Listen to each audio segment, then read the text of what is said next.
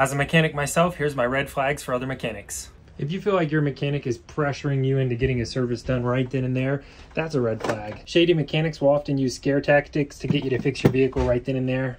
But chances are, if you drove in there and you didn't know something was wrong with your vehicle, you probably don't need emergency service.